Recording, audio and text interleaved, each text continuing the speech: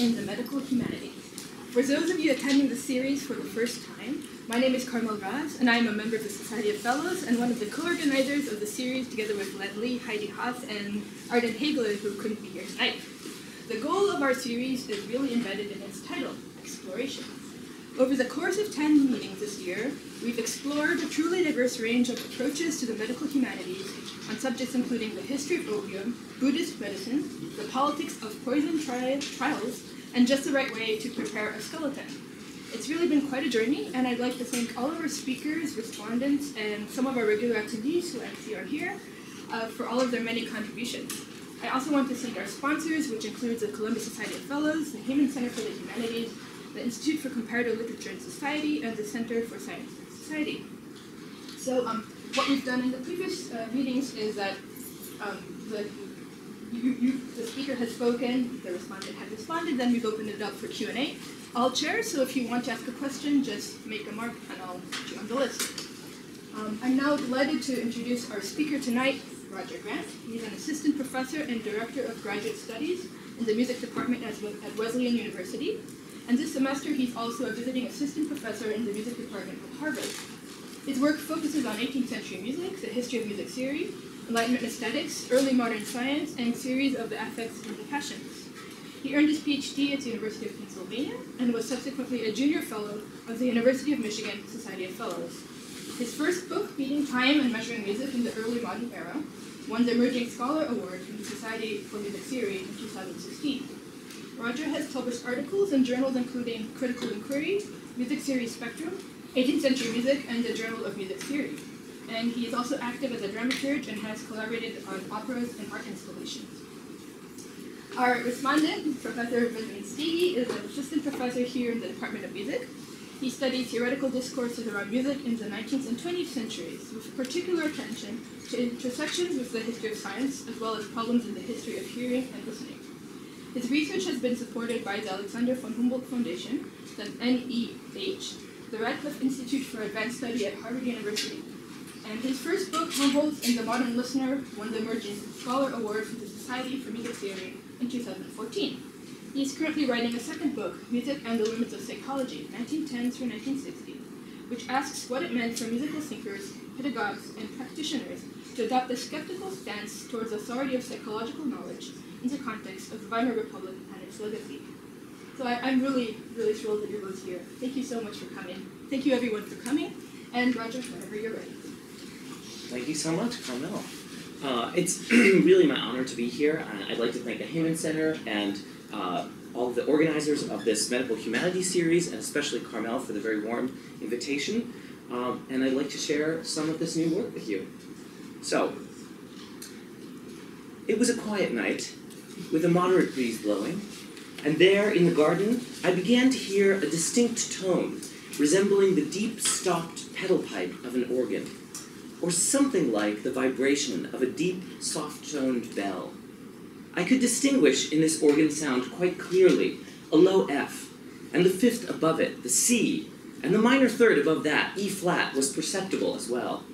And finally then, this tremendous chord of the seventh, so woeful and solemn, produced the effect on me of the most intense sorrow and even terror.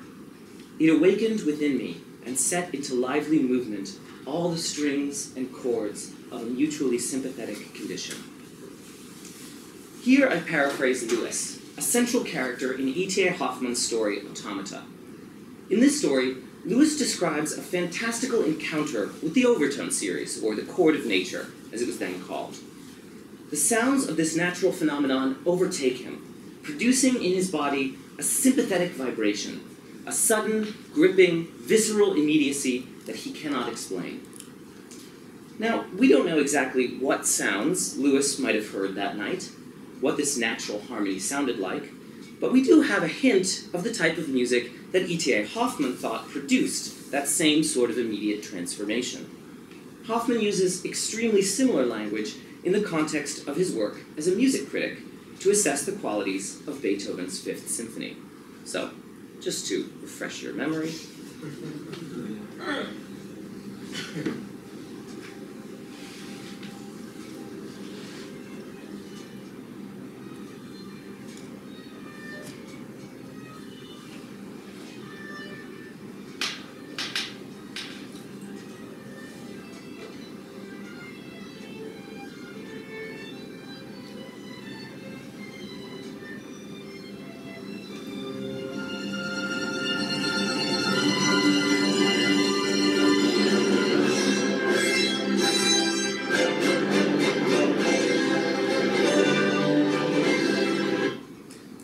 Of these measures, Hoffmann wrote that his entire body was moved deeply by a nameless, premonition-like longing. The critical term for the type of experience Hoffmann and his character Lewis elaborate is affect. Now, what is the story behind affect?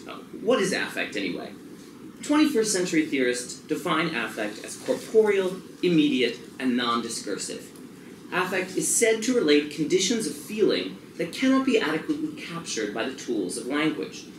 Affect theory has recently benefited from a huge resurgence in interest among humanists and social scientists, a phenomenon variously called the turn to affect or the affective turn. Whether the apex of this new popularity has already passed or is yet to come, it's safe to say that affect has not always attracted the same attention that it does today. As the story typically goes, critics have recently favored affect theory in their search for alternatives to the focus on discourse that characterized the linguistic turn. But this narrative is not exclusive to the 21st century. It is also the story of a less well-known movement in intellectual history that occurred in the middle decades of the 18th century, when debates on music created a fundamental transformation within aesthetic theory. So this evening, I'd like to demonstrate for you that our current and popular theoretical model of affect has its origins in 18th century music theory. My remarks for you this evening are in three parts. In the first, affect representation music, I'll establish the role that affect played in the aesthetic theory of the 17th and 18th centuries. Now, during this time, the affects, or the passions as they were also called, were important components of an elaborate semiotic system that explained the impact of art. Today, by stark contrast, affect is often explicitly opposed to theories of representation and of the sign. Theorists construe affect as a matter of subjective reception that is fundamentally objectless or non-intentional. The genealogy I will trace in the first part of this paper will demonstrate how affect theories became separated from representations of aesthetic objects, and it will illustrate the central and surprising role that music played in this separation. In the second part of the paper, Affect Without Representation, I'll trace the non-representational theory of affect from Romanticism through the 19th century to the present day, and I'll show how 21st century affect theory betrays an indebtedness to music and to sound. Finally, I'll conclude with some brief reflections on the historiography of affect and some thoughts on method. So, to begin. Contemporary affect theories rely on a variety of sources from the history of philosophy, but by far the most important of these is the work of Baruch Spinoza. So generally, today, when affect theorists acknowledge that affect theory has a history, they discuss Spinoza's work. In the Ethics, Spinoza describes affect, or affectus, as the body's capacity to respond to the world in a pre-conscious manner that either increases or decreases its power of activity. Spinoza is committed to theorizing the relationship between the affecting object and the affected subject. So, when you see an object that you love, for instance, your body's power of acting is increased, and you experience pleasure. Spinoza further specifies that the affecting object itself need not be present in order for a subject to experience an affective response. If something resembles your beloved object enough, say an image of it, you may love that object as well, and your body's power of acting may be increased. Spinoza, and indeed many 17th century thinkers, wrote extensively on the reproduction or representation of affecting objects and their role in creating the affects in subjects. 18th century aesthetic theory built on the 17th century's theories of the affects and the passions, further elaborating Spinoza's thought. Affect in this doctrine played an important role in systems of signification and representation, fulfilling a function that might seem completely foreign to contemporary affect theory. In 18th century aesthetic theory, representation referred not only to artistic renderings of objects and events, but also the mechanism by which the soul came to know the objects in the world. Representation named what was then an unknowable connection between the soul and the sensorium, and according to certain models, the soul was completely constituted by representation. affects resulted from representing the world's external objects to the soul. The arousal of the affects and the subsequent pleasure obtained in their arousal was, as aesthetic theory saw it, the major goal of all art. So, Jean-Baptiste Dubois, writing at the beginning of the century, could straightforwardly claim, quote, "The principal merit of poems and paintings consists in imitating the objects that arouse real passions. The copy of the object should, so to speak, excite in us a copy of the passion which the imitated object would itself have excited." Alexander Baumgarten, often credited with naming the discipline of aesthetics in his Meditations of 1735, put it rather directly when he wrote, "Representations are motions of the affects. Therefore, to arouse affects is poetic." Dubois and Baumgarten contributed to a growing body of knowledge that construed affect as an essential component in the experience of art. Aesthetic theory in the 18th century was not only concerned with the soul's responses to the objects in the world, it also aimed to specify the qualities of objects that would elicit certain affective responses in subjects. So, in order for me to explain what I mean by the qualities of the objects and the objects of affect theory, I'm going to focus on one particular aesthetic object that was a favorite for these 18th century thinkers. And that is the sculpture group Laocoon and his sons, otherwise called the Laocoon group. Now, 18th century thinkers took this to be an ancient Greek work. In reality, it's probably a Roman copy of an earlier Hellenic bronze, but they tended to focus their criticisms on Laocoon's face.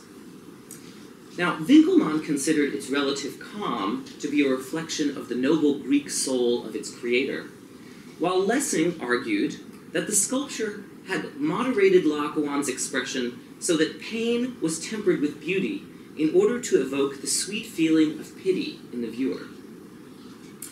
This transformation from an object of art to a specific affected response of a subject experiencing it constituted the basic framework of aesthetic theory in the 18th century.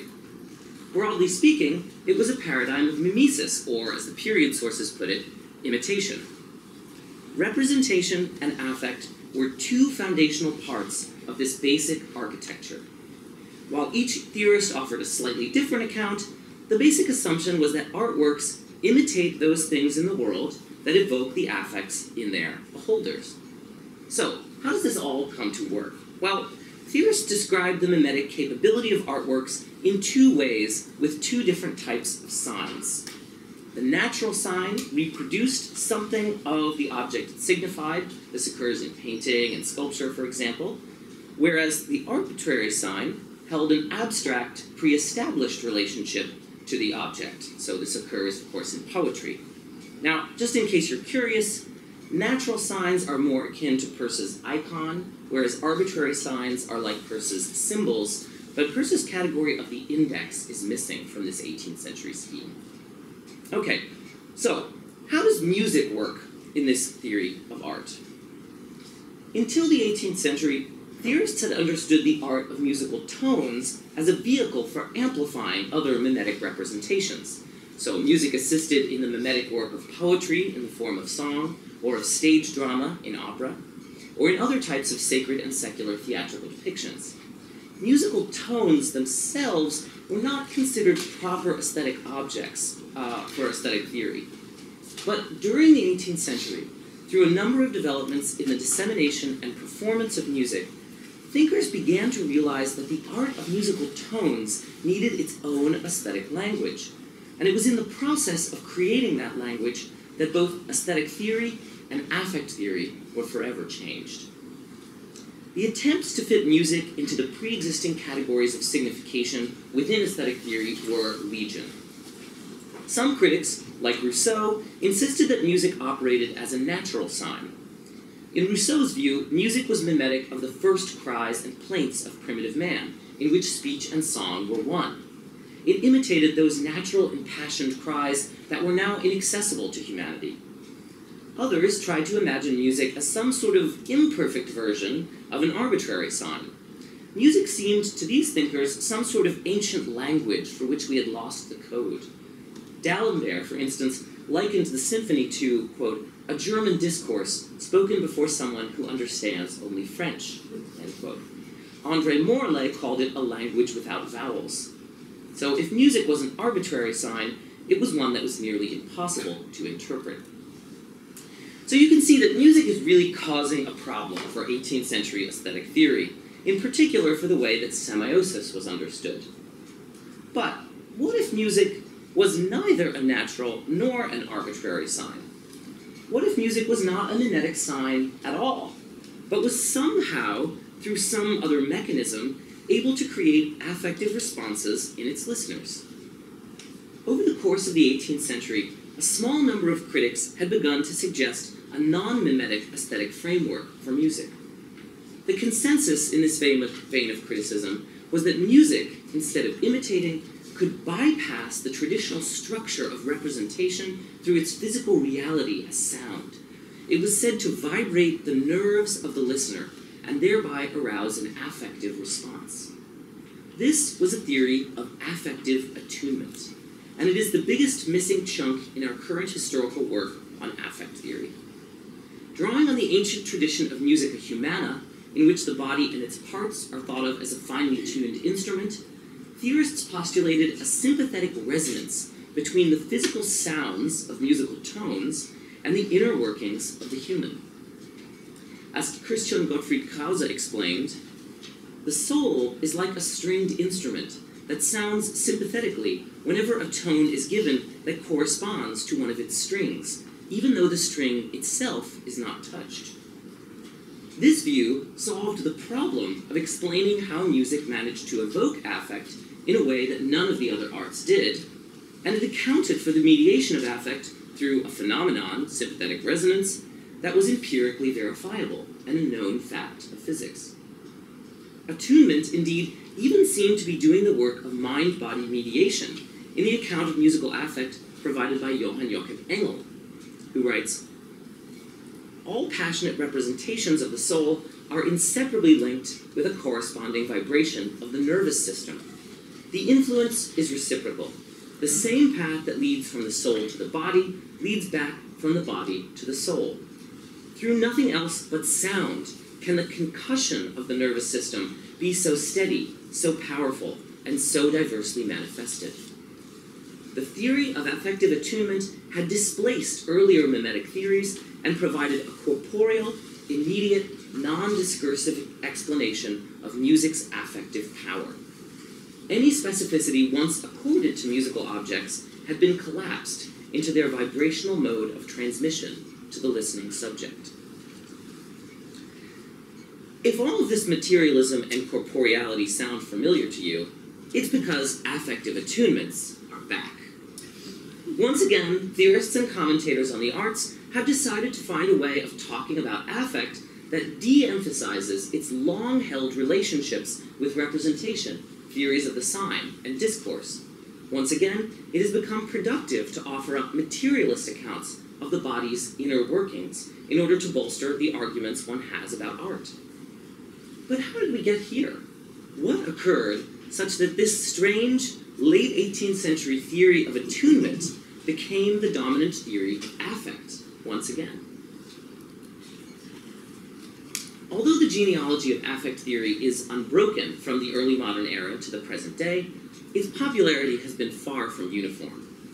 After the late 18th century heyday of affective attunement, the discourse on musical immediacy went on to become a central part of early 19th century Romanticism in the writings of Goethe, Tieck, Wachenroder, and of course E.T.A. Hoffmann. Affect theory, on the whole, however, became less central to aesthetics and instead found that its center of gravity had drifted, at the dawn of the new century, to the field of physiology. So in order to understand this shift, consider the Scottish anatomist Charles Bell's variously titled book on affect, which was published in editions throughout the entirety of the 19th century. So here's the first of 1806, which bears the name Essays on the Anatomy of Expression in Painting, and begins with an introductory essay on the importance of anatomy for painters. So this is basically an updated Lebrun on how to paint expressions. The second edition of 1824 is titled Essays on the Anatomy and Philosophy of Expression, and it begins with an account of the nervous system. This second edition, which was circulated much more widely, transformed what was essentially a manual for artists into a document on the science, the physiology, of affective expression. Nevertheless, Bell did not completely omit discussions of art. In the 7th essay, for example, which begins with the relationship between respiration and affect, Bell observes that a body under attack with its limbs occupied in combat is not able to engage the chest in order to scream. He then picks up a thread of art criticism concerning, you guessed it, the Laocoon group, agreeing with critics who praise the moderation of expression on Laocoon's face, which does not show a scream, but rather a soft moan. Bell, however, came to this same conclusion in a completely different manner. Whereas Lessing, if you'll remember, had been concerned with the production of the correct affect, the sweet feeling of pity, in the beholders of the Laocoon group, Bell praised the artwork for its accurate depiction of the physiology of an affected subject. He writes, "The beauty of this group of Laocoon arises from its being a true transcript of natural expression." So Laocoon here has been transformed from the affecting object, the creator of affective responses, to the affected subject, registering a response, a case study in the physiology of affect. Bell's manner of discussing depictions of affected subjects in artworks is carried forward in Charles Darwin's seminal 1886 text, The Expression of Emotions in Man and Animals. For Darwin, as for Bell, the artwork is more of interest as a transcript, accurate or not, of an affected subject's physiology than it is as a progenitor of affects in others. And Darwin, too, comments on the Laocoon group as a transcript of the affect of grief. Darwin's text was, in turn, a major source for Sylvan Tompkins, who has arguably become the single most influential affect theorist of the recent past. Tompkins attempted to update Darwin's system with even more detailed studies of expression in the face. He writes, "In short, affect is primarily facial behavior." For Tompkins, as for many 21st century affect theorists, affect is non-intentional and objectless. It is both something that happens to the body and something that can be read upon the body. But this body is always the body of an affected subject. Theorists no longer attempt to describe anything positive about the affecting objects that generate these responses. The most fascinating aspect of our current situation is that we have returned to affect theory in studies of the arts, while nevertheless maintaining an avoidance of discussing the qualities of affective objects, a theoretical situation first generated in the dilemmas of 18th century musical aesthetics. While 18th century theorists had trouble construing musical objects as either natural or artificial signs, 21st century theorists attempt to avoid discussions of semiosis in their assessment of all art objects. The commitment, generally held among affect theorists of the past 2 decades, is to concentrate on the immediate, precognitive aspects of aesthetic experience, and to elaborate the corporeal and material conditions of their operation. Signification in these theories is understood as a subsequent cognitive assessment of that visceral immediacy. It is not discussed as a property of objects themselves. This is what gives Simon O'Sullivan license to claim affects can be described as extra-discursive and extra-textual. Affects are moments of intensity, a reaction in on the body at the level of matter. They occur on a different, a-signifying register. In fact, this is what differentiates art from language. Discourse, text, signification, and language are here all conflated and construed as affects others. While 18th century theories of affective attunement responded to a crisis within the theory of mimesis precipitated by music, 21st century theories respond to a need for alternatives to linguistic Turing-era thought. Frustrated with the then widely held dogma that discourse shapes and underpins every human activity, theorists at the turn of the 21st century felt as though their accounts were incomplete. They struck out to identify and describe those autonomic processes for which cognition comes too late. In so doing, they initiated a new strand of affect theory, or indeed an entire affective turn, that shares much with 18th century theories of affective attunement. Both are committed to deciphering aesthetic experience, but attempt, for rather different reasons, to avoid the attribution of aesthetic power to the signification of aesthetic objects. They draw, therefore, on similar resources. These theories emphasize the role of the body, concentrate on the physical and material properties of aesthetic experience, and make use of what the science of their day can explain about transference, mediation, and the mind-body relationship. They champion the immediate, the drastic, the automatic, the indescribable modes of art. No wonder, then, that these contemporary theories of affect sound so musical. Resonance and attunement remain powerful models of mediation, with physical observable corollaries in the natural world, and they have therefore retained a figurative place in the language of affect theory. So we still describe individuals as high-strung or low-key, possessing a bad temper, referring to their temperament or their tuning. This wording is derived from the musica humana tradition and disseminated through music theory. But the correspondence is not only figurative for contemporary affect theorists. Several of the authors in this tradition use music and sound in paradigmatic or explanatory ways.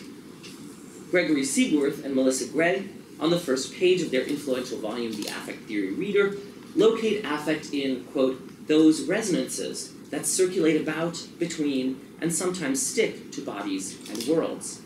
Or for Lauren Berlant, the transmission of noise performs political attachment as a sustaining intimate relation. Or consider the work of William Connolly, who writes, media mixtures of noise, rhythm, image, concept, and music touch the infrasensible register as they also convey conscious judgments. That register, again, precedes, augments, or intensifies the others in something like the way the subaudible vibrations of organ music infuse the composition of moods without themselves being felt.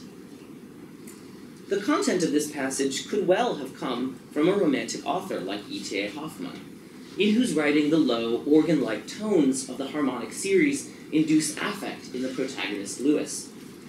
Now, whether or not Connolly is explicitly aware of this intellectual legacy is, for me anyway, less interesting than the renewed relevance of music, noise, sound vibration, and attunement as explanatory mechanisms for affect in the present day, operating very much as they did at the height of Romanticism. So, just some brief concluding thoughts on method. In many ways, we've returned to E.T.A. Hoffmann's scene in East Prussia, in the company of low, vibrating, and deeply meaningful overtones. There are plenty of obvious reasons to be worried about this development in the humanities. The way, first of all, that it seems to grasp for a solid hold on the real, as though vibration and material had some extra purchase on existence that ideas and significations do not. Or perhaps the way that this kind of affect theory has reinscribed what Amy Simony calls a crypto-dualism in its celebration of the body, the immediate and the sensorium, and its concomitant denigration of thought. Or even the way this line of thinking, in its Hoffmannesque romanticism, hints toward an older model of musical transcendence that we thought was no longer a part of the discourse on music and feeling. So you could be worried about any of these things if you're paying attention to contemporary affect theory, but actually I think we have the tools to combat these worries, to combat the crypto-dualism or musical transcendence, so on and so forth. What I'm concerned to investigate and to expose is something that I think we have not yet understood, which is the structure of events in intellectual history that has created these parallel historical turns away from representation and toward affect. The reason, I'd like to argue, that we haven't yet fully understood the repeating return to affect is that we haven't yet understood affect dialectically. Affect emerges as a concrete entity only when it's been doubled through a kind of estrangement or opposition in the form of theory. The two make each other possible. Affect on its own is an elusive experience that resists the capture of description. It is said to be a nearly indescribable state of feeling, for which our tools of rationality are inadequate. And so, as a result, we use the supreme instruments of rationality, especially the taxonomy, in order to describe it. The supposed indescribability of affect, its non-discursiveness, its immediacy, only fuels our attempts to describe it. But despite our best efforts, our theories of affect always appear to be lacking something. They might seem somehow incomplete or inadequate, or they might not match up with other scholars' accounts given of the same phenomenon. Just think of how every contemporary affect theorist today has a slightly different definition of affect. And so affect theory, through its various attempts and its contradictions, therefore bolsters the notion that affect is indescribable and uncapturable. And the entire process is in position to repeat. The opposition between affect's drastic immediacy and affect theory's calculated Gnosticism is mutually reinforcing. So there is something dual in the nature of affect itself, something that we attempt to capture but that refuses to be captured. What I would like to suggest is that this is not just a synchronic duality nestled within the concept of affect theory. It is also the structure of a diachronic unfolding within the history of ideas. First, affect is said to provide an important explanatory tool for theories of representation in art.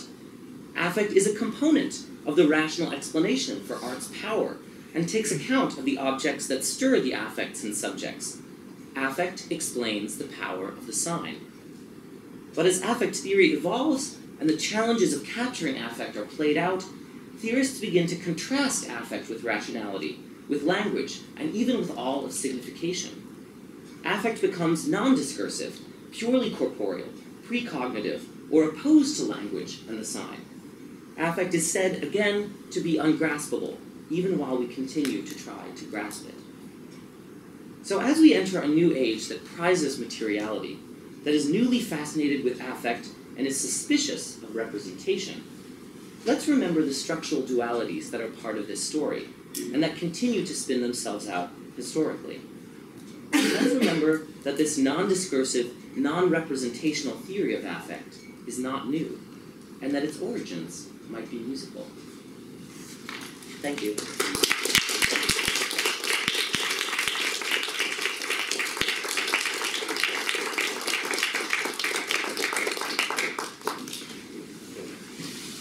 So I'm going to respond to Roger's thoughtful and stimulating talk in a couple of ways, not so much one after another, but sort of mixed up. Basically, both by focusing in my comments on the historical span he's spoken in some ways the least about, which is the one between the 18th century and the 21st century, and then also just by posing some questions that come to mind. So I hardly need to preface my comments by noting that the tasks of writing a genealogy and excavating origins are notoriously tricky. Even if we grant the lack of uniform investment in a particular problem or figure of thought, such as that of affective attunement, it can remain unclear what the nature of the historical continuity might be that we wish to observe, especially over a span of centuries. So if the turn to affect is in fact a return, what kind of return is it? Is it a rediscovery of a potentiality that had always been present but went to ground for the intervening generations? In other words, a resurfacing of something that had been theoretically possible without being actively theorized in the years between, say, Hoffmann and Masuni, as if one had suddenly remembered the answer to a question one forgot one knew. Or is it in fact the case that there is an unbroken continuity of theoretical commitment that merely went through phases of waxing and waning popularity? I think there is yet another third historiographical possibility beyond either rediscovery or re-acknowledgement. And I'm going to hazard a guess that Roger's approach allows for, or even hints toward this possibility, especially when he's just suggested in conclusion that affect emerges as a concrete entity only when it has been doubled through a kind of estrangement or opposition in the form of theory.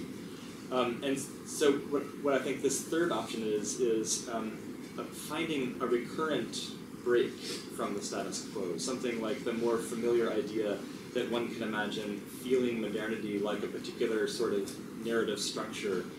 That structure can be reactivated and varied any number of times, such that the break from, say, the organic to the mechanical could be said to be characteristic of the experience of any number of historical situations from at least the 17th century to the present.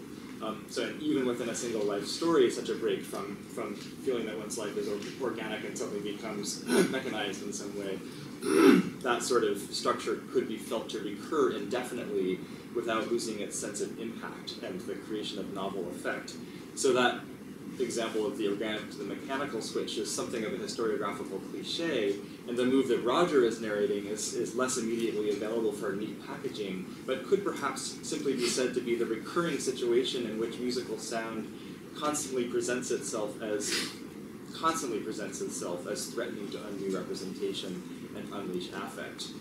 In other words, I wonder whether Roger would go so far as to say that there has been something like this background recurrent break that only intermittently emerges in the form of theoretical discourse, but nonetheless always persists in historical experience, even if it's not acknowledged as such. And if so, might one be able to tell its story by means other than the intellectual historical, or in addition to? To put the question slightly differently, one of the bugbears of recent affect theorists, especially the ones Roger's highlighted, is intentionality. But I'm wondering whether it would be possible to imagine a sonic or musical history of affect that nonetheless highlights not just a series of intermittent theoretical reflections on the problem, but rather a series of, let's say, technical situations, or possibly techniques of listening, that would participate in the bringing out of unrepresentable affect. If we allow that the musical encounter with affect can't be fully describable, would it nonetheless be possible to specify at least some technical conditions under which it might come to the surface, affect might come to the surface as being problematic? I don't have any brilliant ideas about what that might be like, but I mention it because I'm struck by at once seeing the commonality of the 18th century aesthetic discourse with the contemporary moment, while also wondering just how to characterize this kind of continuity. The gaps between, say, Bell or Darwin and, say, Sylvan Tompkins or William Connolly are somewhat disconcerting, yet I imagine there must be some way to flesh out the narrative, and I know Roger has ideas about this, flesh out the narrative without relying on just the explicit textual traces, where, in other words, where affect pops up as a highlighted term. And so, I mean, I said I don't have any brilliant ideas. Here's kind of a bad idea. But were I to venture down that path, the one thing that comes to mind is just to hone in on the unusual significance for Masumi of the temporal gap between affect and thought. In critiques of Masumi, some of the critiques that emerged in the last decade and a half, this temporal gap between affect and thought, always being slightly behind your own affective intensities, is explained away to some extent by showing how he misinterprets experimental psychology, the experimental psychology he'd been reading that dating from the 60s, 70s, and 80s. Yet there's actually a deep prehistory to this notion of this gap, going back to the mid-19th century, as amply documented in work by historians of science like Humanities and Henning Schmidtgen, among others. Might the particular historical situation of musical sound play some role in that narrative? I don't know. Focusing on the encounter with affect as a component of cultural technique, similar to what Roger has already brilliantly accomplished for the experience of meter and timekeeping in a similar, slightly earlier historical framework, would be a way of both acknowledging affect theory's deep distrust of intentionality without allowing it to slip fully into the realm of the historical, as the theories sometimes seem to admit. And it might also allow for some more sustained reflection on the problem of transmission of affect. In other words, as the problem has been described by some theorists, how does affect come to adhere to particular things, music for instance, in ways that, even if to some degree ineffable, remain shared and recognizable? And then I would just end with one sort of broader question, which is just I wonder if you'd be interested in commenting on any sort of parallel. Is there a parallel phenomenon between the shift in historical relation between sciences and humanities in this sort of the decades around 1800 and the present that has somehow led to this to the sudden kind of emergence of affect as a problem,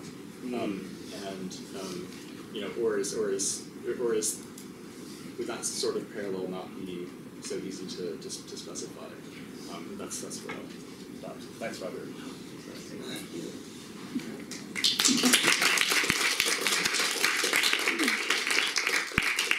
Maybe take a few minutes to respond to Ben, and then we'll open it up. Fantastic. Ben, thank you so much for that incredibly generous and really generative response. And I want to first begin by speaking about what you called this third approach, right? You know, the idea that there could be this recurrent kind of, possibility within music always that's threatening to break away from representation and perform pure affective, transmission. And I think that that's very much true, and that it's been true at least since the 18th century. And I would wonder about anything before that moment within the way that music is theorized aesthetically, only because I think that in the 18th century, for the first time, musical tones themselves are considered an aesthetic medium. That is to say, they're not simply the live soundtrack to some other mimetic representation that's occurring basically in the context of song.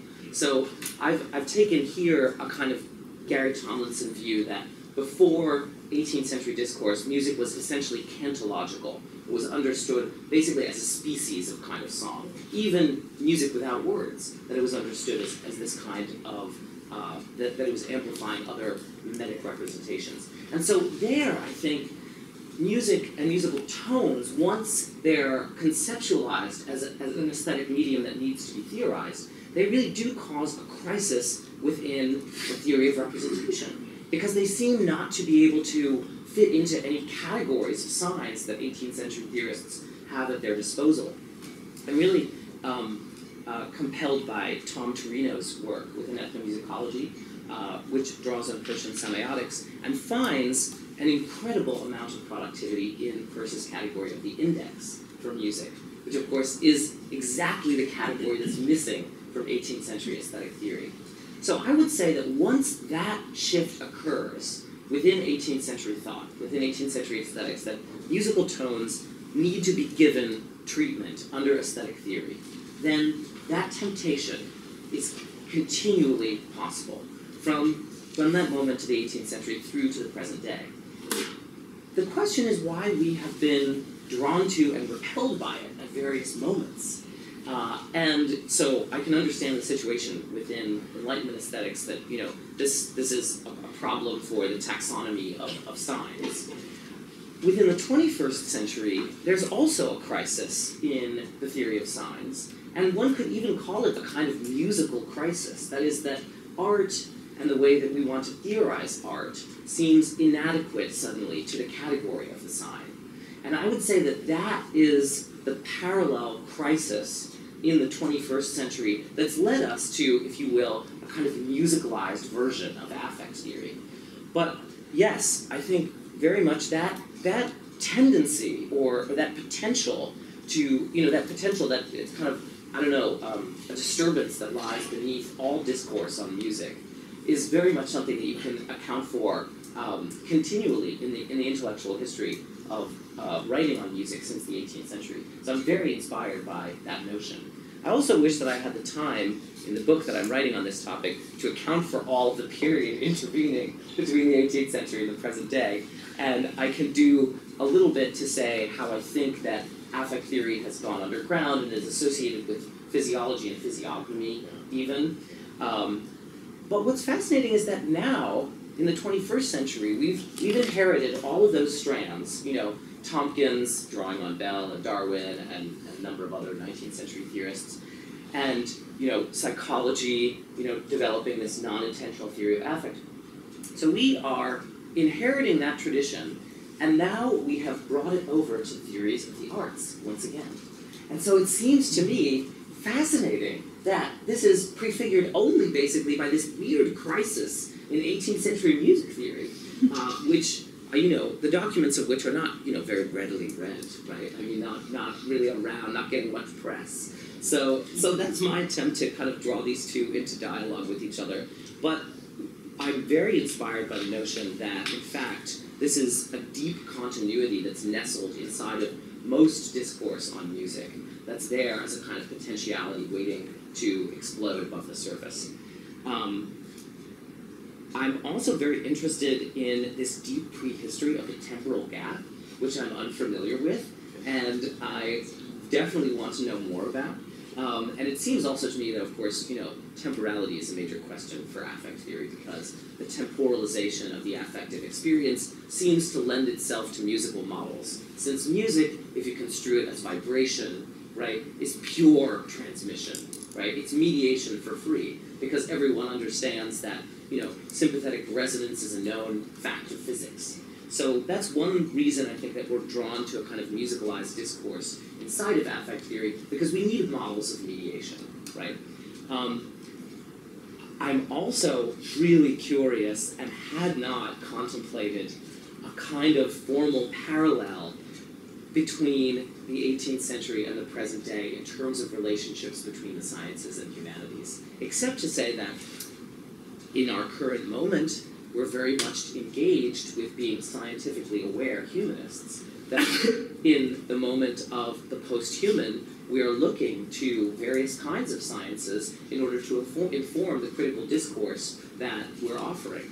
That, science is measuring calamitous changes around us that we're of necessity engaged in. And if that looks like Enlightenment academies, where members like Johann Georg Sulzer or Johann Fliet Kernberger wrote on subjects in what they call natural philosophy, science, empirical science, and bell letters at the same time, I find that actually quite inspiring. There's certainly something there, although I'm not sure that I would underline it as particularly unique to those two moments. But there is a kind of conviviality, or the idea that we're inspired by drawing from the other side, that indeed, within the person of a single scholar, work can be done across these fault lines. That is something that we're invested in the present day, and that is very much a kind of Enlightenment notion. So I'm incredibly inspired by that, and it's something that I want to write more about. I can't thank you enough for this incredibly generous response. Great. Well, we have some time for questions. Lauren, please go ahead. Thank you so much. This was really interesting. I want to confess that I came to this because I need to know more about affect theory and the philosopher of emotions. And one of the things that was really striking to me that I'd love to hear either of you or you say more about is this problem of intentionality for contemporary affect theories. And the reason I was struck by it is because the people I work on think you can have intentionality without representationality. And so it's a question to me, why, so is there a worry about any kind of aboutness? Is problematic aboutness, or is aboutness that takes us discursively, or is there something specifically that's linking intentionality in the contemporary affect theories that you're working on with a kind of specific kind of representationality? Anyway, can you help me understand why is intentionality a bugbear? Right. Yeah. Yes. It seems to me, and Ruth Leis has actually written most eloquently on this situation in terms of contemporary affect theory and its borrowing from the field of psychology and philosophy, which is mixed in with the discourses that psychology is offering us. So what Leis proposes, and what seems to me to be the case, is that many contemporary affect theorists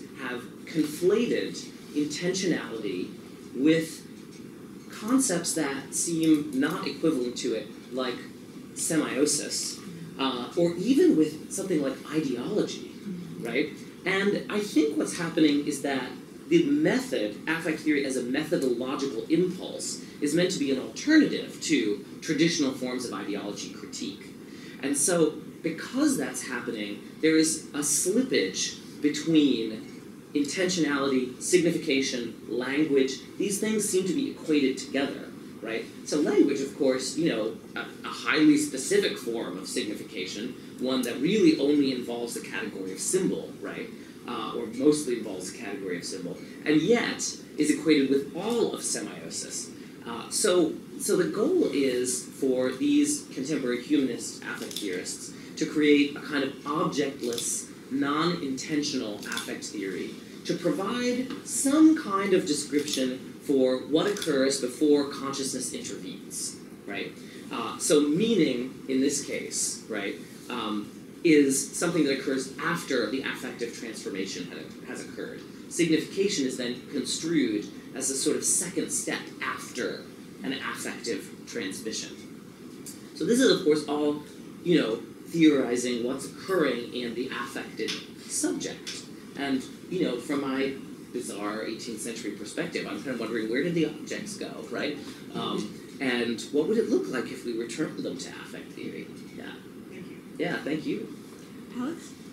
Thanks, I was really enjoying that. I think just as a general comment, it's really interesting to have in the same paper a sort of reminder of the utility of the relentless fetishization of things through a sort of discussion of how problematic and fraught our relationships to things are. But it's accompanied by a reflection on the sort of policy of critique as a way of engaging with our affective states. So that was tremendously enjoyable. I've got two questions, if I may. The first is sort of returning to the idea of medical humanities. I mean, one hypothesis that you could offer for why musical theory gained such a kind of dominance in discussion of affect in the mid-18th century is related to the emergence of the idea of the body as an entity which is characterized by continuous auditory vibration, Right. tracking sympathy from the terrain of pneumatology to pneumatics, for instance. And so I was wondering if you might be able to highlight think of some other ways in which the body is reconceived that might be, and helping to facilitate or engineer or make convivial our own moments. So I think that would be interesting because there are certainly those resonances, if you forgive the pun. Yes. Secondly, a term which kept on coming to mind all the way through for me was teleology. And I felt that the reflection on the term teleology might also help in thinking about the previous question, the way in which language and signification and intentionality get lumped together under this kind of broader category of purposiveness, which, when dominant, somehow can just steamroll affect and explain affect, and when dominance, you can sort of cast aside and sort of decide that affect is something intrinsically purposeless, pre-cognitive. So those are my two thoughts. That's fantastic. Yes, I'm very interested in the 18th century theories of the body that sort of allowed affect theorists to create the theories that they proposed. What's really fascinating to me, and another interesting parallel between that moment and the other, is how shamelessly theorists in both eras steal what they'd like from the science of their day and transform it. So Joseph Hartley, in Observations on Man in 1749, observes that indeed, the human body is made up of solid nerves along which vibrations travel. So this is, a very productive realization and one that affect theorists are keen to expand upon. However, in the work of the affect theorists in the 18th century, this suddenly becomes the nerves are vibrating in sympathy with tones of music as though they were stretched strings. So this is a complete transformation of the idea of what vibration is. Hartley, of course, writes, it's ridiculous to think that your nerves would vibrate like this, you're not strung like a viol, but this doesn't stop affect theorists from positing that we're vibrating sympathetically. So what's interesting is that if the discourse is there in the science of the day, then affect theorists are ready to use it as a theoretical tool. Now, unlike Ruth Lays, I'm not really invested in the scientific validity of contemporary affect theory. I'm certainly not interested in the scientific validity of 18th century affect theory, so why would I be interested in today's affect theory scientific validity? But I am interested in the fact that there are these parallel creative transformations that occur where a notion or concept or figure is then transposed so that it fits the model that seems convenient for aesthetic theory in order basically to accomplish or overcome a problem within the aesthetic theory of that day. So I definitely want to learn more about that, and it's part of one of the chapters of the book. So the second question about teleology I find also really fascinating. And I can't help but wonder, well, tell me if I'm answering your question correctly. I can't help but wonder if, since affect theory has been with us for this incredible amount of time, it's not going to disappear ever, and that we're going to continue to play out its dilemmas in some kind of a dialectical fashion, without any kind of crowning moment in which we've decided that its operation can be explained. So the promise of its unexplainability is sort of the motor on which it runs. And I think that the idea that there could ever be a definitive notion of its explanation would defeat the purpose of affect theory in a certain sense. That it needs to alternate between the uncapturability, the absolute unutterability of this experience, and then the heavy reasoned taxonomic attempts to try to specify it. Yeah, I think that's right. And I want to say, perhaps in response to that, okay, 30 seconds. No, take your time. But what's kind of interesting is in the middle of the 18th century, there's a moment where the status of that, the non-purposive quality of affect is particularly problematic, precisely because theology is so deeply embedded in art theory and theology. Right. And its sense as well. And what's kind of interesting is the moment we're coming out of it, we wanted to be sort of rude and reductive. Oh, I see. Is that we've been applying a sort of critique which assumes that the purpose of a representation is the thing which determines its affective properties, if you want it to be meaningful. Right. No, I think that there's a lot to that. Yeah. And I'm trying to mount a critique through a kind of genealogy, and also hoping to make a contribution to affect theory to continue to its, so that it can continue, living life. I feel like, I'm not going to be I'm not going to write a genealogical critique that will stop people from theorizing affect.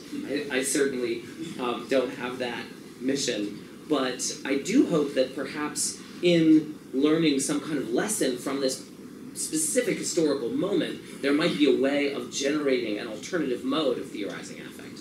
Yeah, definitely. Over here, yes, please. Hi. From psychiatry, our discourse is very different. So I'm wondering, in discussing affect, how do you differentiate or integrate notions of affect and emotion? Right.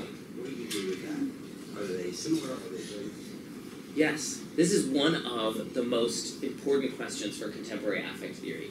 As it's been practiced in many humanities and social science iterations in the recent past, there's been an attempt to divide affect and emotion from one another. So the generally held assumption following people like Eve Sedgwick or Brian Masumi is that affect is the non-discursive, impersonal, autonomic process that occurs too quickly for you to notice it. Emotion is the subsequent cognitive assessment of that phenomenon. And so that comes from a number of different genealogical sources. It's derived from Sylvan Tompkins on the one hand, inspired by William James. It comes through Deleuze and Guattari, and it's most explicitly articulated in the 90s by people like Brian Masumi and Eve Sedgwick, and then the assumption kind of operates from there. That said, there are contemporary affect theorists like Cyan Nye and Jonathan Flatley who don't want to distinguish between affect and emotion in that exact way. Interestingly enough, this, for Cyan Nye, means that in the introduction to her fabulous book, Our Aesthetic Categories, there is an entire section on judgment that is almost neo-Kantian.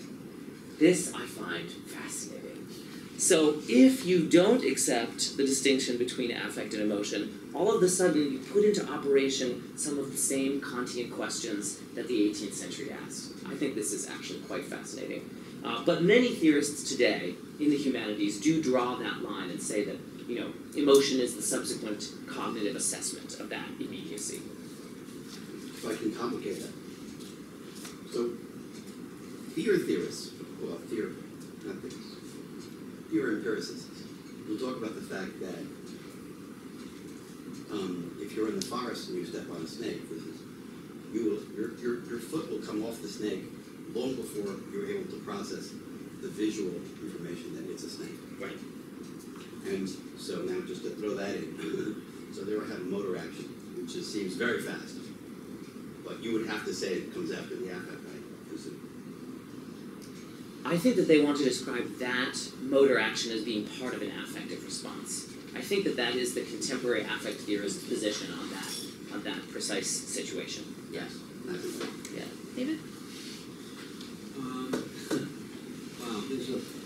for me, there's an awful lot to wonder about. So the question about emotion was one that I was going to ask because I misunderstood actually what your topic was because I'm completely unaware of this new affect theory, which seems to be talking about an experience that is not what used to be meant by affect or affection.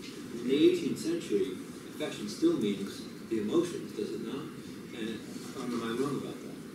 Well, so when one speaks of the passions or the affections, aren't the standard examples still anger and grief and bliss and so forth? Or right. am I wrong?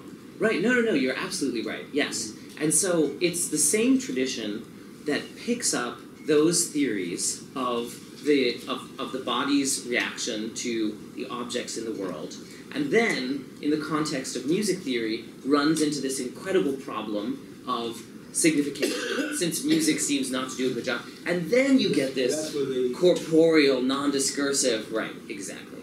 Yes? Maria? The moment you seem to be reaching for is the sensation of the sublime. So, yeah, I think the sublime is really, really a fascinating experience because it involves multiple affective phenomena, right? There's fear and terror. It depends, of course, on whose formulation of the sublime, right? But there are subsequent assessments of the pleasure that accords from the experience of the sublime.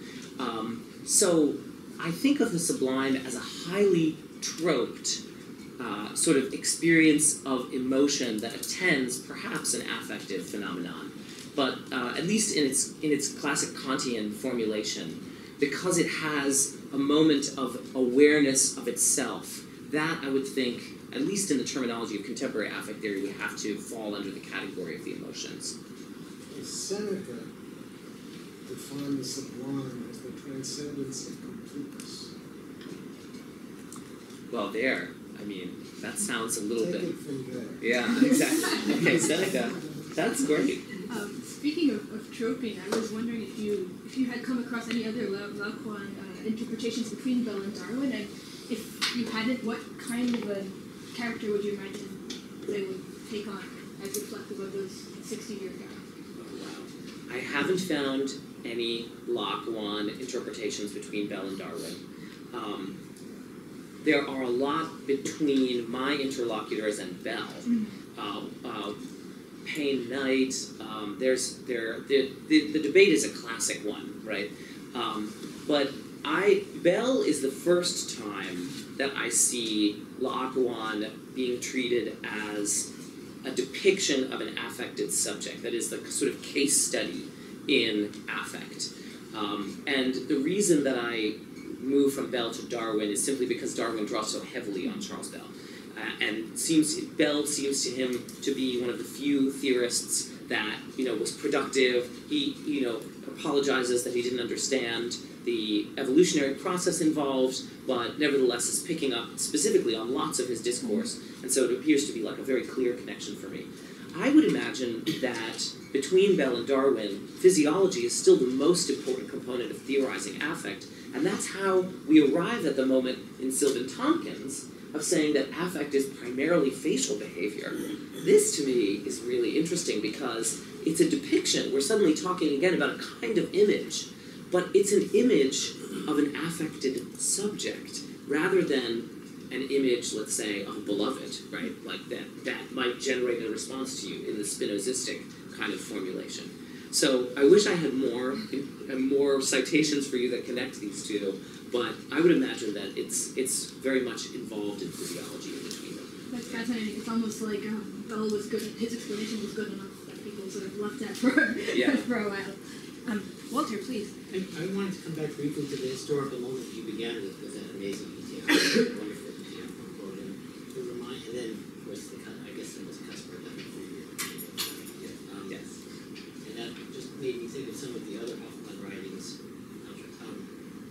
least one where he, the sort of idea of hearing music in nature, and there's one short story or essay where he talks about what the musician actually does.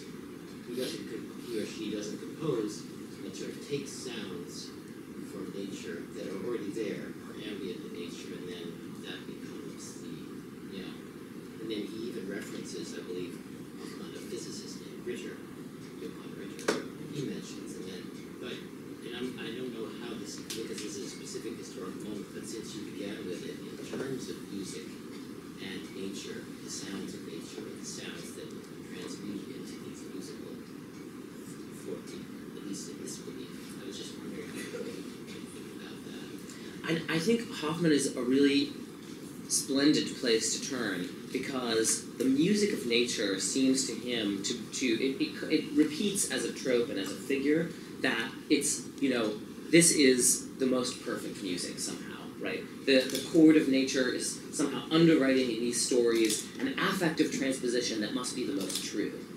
And in our present moment, in our turn to the physiology, the autonomic processes of affect, there is a certain way in which we want our theories of art to grasp a hold of what we know about the nature of the human body to explain something about the most true explanation for aesthetic experience that we could ever arrive at. So I think in both of these eras, nature is kind of underwriting a sort of truth, or it's underwriting a kind of authority. Now that certainly is nothing new, right? I mean, that's a trope that we see in scholarship of all types.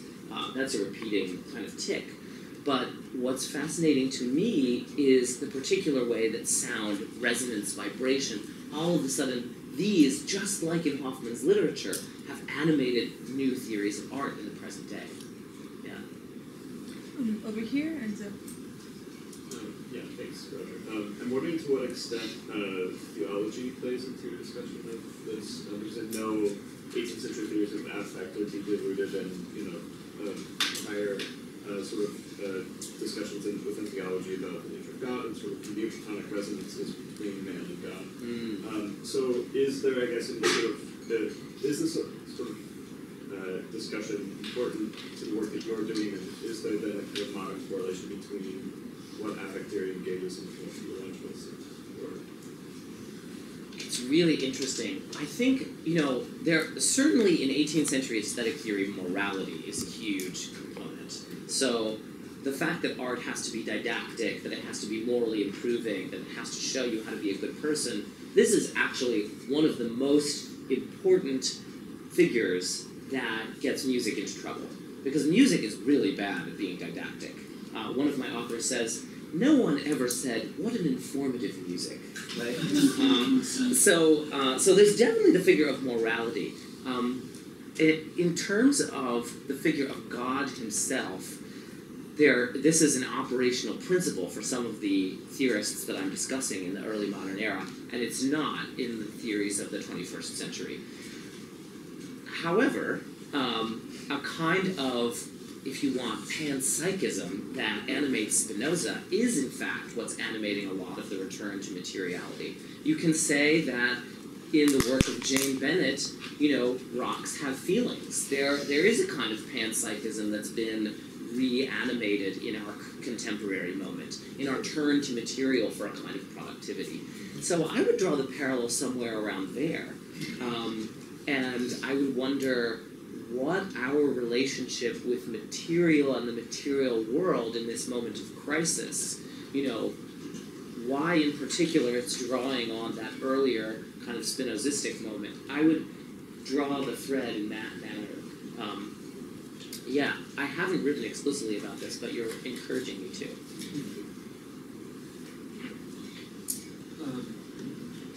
So one thing that occurred to me while you were speaking, you briefly raised, I think, the question of the relationship of natural sciences to the humanities and so forth, both in the 18th century and now. So I'm not going to talk anything about now, but in the 18th century, I was kind of surprised, and I just throw this out as a general question. I was kind of surprised that you didn't mention Rameau. Oh, right. Because of course, since music theory is part of the ground that we're covering, and it puts me in mind of one of the places in Rameau where he does actually make an attempt to, and in fact at considerable length, and I think with some success, to use a particular version, the latest version at the time, the early 1750s, of his harmonic theory, to explain the effectiveness of the Lully recitative enfant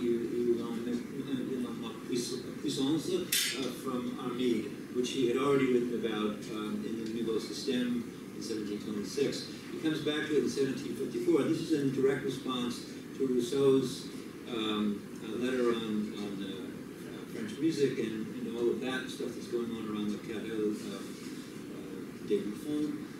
And he finds a way to, in effect, show how I mean, Rousseau complains that the recitative is awfully bland, Right. in effect. Right? Yeah. Rameau says, oh no, you're missing all of the wonderful ways in which these very subtle but nonetheless real shifts of tonal center, tonal emphasis, somehow capture, by, as it were, a kind of analogy, they capture the emotions of the protagonist, of Armide. And that's a kind of way of incorporating a sort of semiosis directly into the music itself, which I don't think anyone else had done. And Rameau offers it as a rejoinder, a very strong rebuttal to Rousseau's, which of course by this time was under development, his theory of music as an analogy of what we might call pre-linguistic human expression, or human emotional expression, or affective expression. Right. Which is also a semiotic theory, and which is also based on the idea that music is essentially analogical. And I think every theory of music's expressivity, or I shouldn't say expressivity, but semiotic potentiality that I'm aware of, is in some way treating music as portraying or depicting or enacting a kind of analogy of the emotion that it's representing. So there is a background in the 18th century of this kind of thing, which seems to me to be going in a rather different direction from what you were talking about. So, yes, talk about that? I can't thank you enough for that question. So this talk is drawn from the introduction to my book.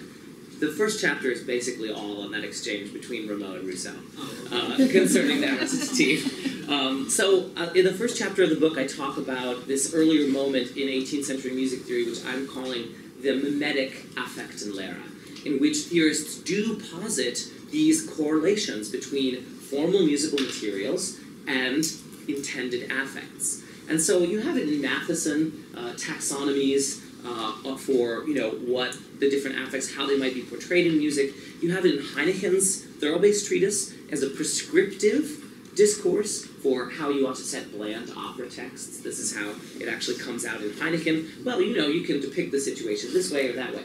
In the exchange concerning the Lully recitative, Enfin il est en ma puissance, you have two theorists utterly committed to different versions of their own mimetic theory, and they find within the same piece of music utterly different things. So one of the things that this pronounces to the quarrel about musical signification is that there can't be a definitive answer. While one person hears mimetic representations of definitive affects, the other hears no.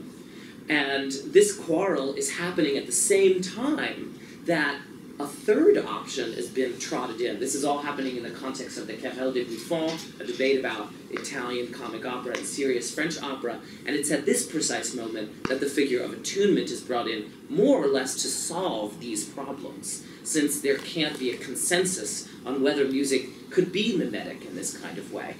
I think it's a fantastic debate. Other people have disagreed that it might be one of the first moments of music analysis. I think it very much could be one of the first moments of music analysis. It's one of the first places where a specific piece of music is being treated to detailed close reading on the case of two individual theorists. So yeah, I'm very invested in this moment. Yeah. Okay, Eamon. Thank you for your paper. So as a musicologist or somebody invested in music, at least I want music to have had the jump, like to have seen some problem ahead of everyone else. But I wonder, and this is just like transform of paradigm, what I trust you thought about it. And what about other senses like optics, contemporary theory of optics? Can you find similar explanatory mechanisms along the lines of resonance, or to account for that kind of thing? Things that would make music seem less special, right? On the especially on this question of resonance. Yes, that I had very much looked for. I wanted there to be an 18th century debate about resonance in the theory of sculpture, for instance, or theory of dance. I was very excited to figure out what was going on with dance. But mimetic theorists are very happy to understand their various art forms as being either natural or artificial signs in the 18th century. So, and there's a lengthy reason, there's a very complicated reason why musicologists are very uncomfortable with thinking about a break from mimesis during the 18th century. It's long ago was associated with historiography that propped up the notion of absolute music, but I think that without endorsing that narrative, there's a way in which we can actually pay attention to the utter confusion of theorists in dealing with musical tones during the 18th century. So here I do have to agree with M.H. Abrams when he says music was the first art that was severed by a critical nexus from the traditional theory of imitation. That, I think, really, because music poses this problem of abstraction and offers as a figure the physical reality of its sound vibrations as an answer to that problem. So I hadn't found resonance and attunement in other as explanatory mechanisms for other theories of the arts. I believe it shows up in Lessing. Yes. As an authenticating factor in the discussion of whether the reaction to tragedy are merely vicarious feelings or they are authentic feelings. And then he distinguishes pity from the other emotions that can be elicited in tragedy. And except for pity, everything is mere vicarious. Right. And then he explains the authenticity of pity or empathy, Mitleid, in terms of the resonance vibration model, where he distinguishes all the other affects in tragedy are the vicarious ones, they are resonance vibration, whereas pity, the string is directly applied. Right. Yeah. That I think is really fascinating. And then there's another passage I can send it to in the epistolary exchange between Mendelssohn and Lessing, where again it has to do with an authenticating factor that distinguishes the object from the mimesis. And their affect is involved. Oh, wow. It's in their letters, Nicolai, Mendelssohn, and Lessing, on tragedy. Yeah, that's excellent. So tragedy would be the place to look. Tragedy is very interesting in terms of kind of media discussion. Yeah. And questions of performance. Right. Alex, and then the gentleman in front of him. So just on my suggestion, the thing is perhaps to look for resonance. Sometimes there are things which are very similar to resonance with art. I would have thought Hogarth's analysis of music with the vision is the potentiality of motion inscribed into an object. And also what's so fascinating about the analysis of music is how it has this kind of perverse materialist formalism, which is gestured towards so much in 18th century music theory as well. So the line of beauty is a kind of a corollary to vibrative motion. And what's also interesting, I think, about the analysis is the way it leans so heavily on the physiology of dance. And there, I think, there are a couple of things, and I've got references in my mind that I'll show to you later, where there are some suggestions there about the kind of vibrative motion of the body that needs to be organized in such a way as to produce emotional elegance. So yeah, and because Diderot is so interested in the analysis as well, and there's some things there about corpuscular motion as well. Oh yeah. Completely. Yeah, Diderot's main player in the body of the book, definitely. Yeah. My question is more practical. So, music therapy is widely accepted as a alternative to protocol therapy in treating dementia, depression, or anxiety disorders. Do you think Mozart is superior to the talent in treating those patients? Or do you think all music is equivalent and irrespective of genre? It seems to, well, personally, although I don't have authority to speak on this question really, but it does seem to me that we have our own emotional investments in many different types of repertoires that are historical, that have to do with our previous experiences, and that have to do with the associations that we've built with those repertoires over the course of our lives. And so it does seem to me that, you know, in situations where a therapeutic response is the intended outcome for musical listening, that this needs to be deeply engaged in each person's personal experience. For me, Mozart would do it, definitely. Well, I think it's a beautiful note on which we can conclude a really scintillating discussion. Thank you all so much for coming. Thank you, Ben. Thank you, Roger. Thank you, everyone. Thank you.